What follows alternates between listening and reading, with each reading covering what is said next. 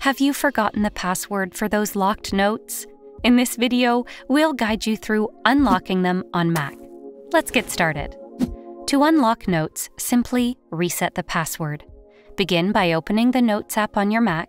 Then, navigate to the top left corner and select Notes from the toolbar, followed by Settings from the drop-down menu.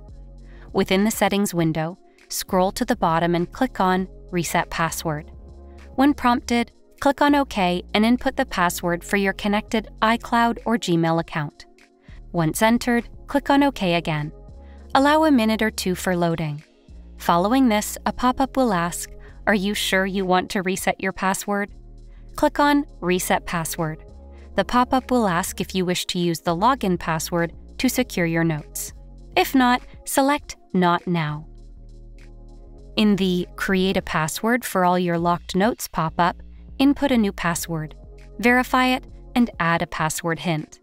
After completing these steps, click on Set Password. Ta-da!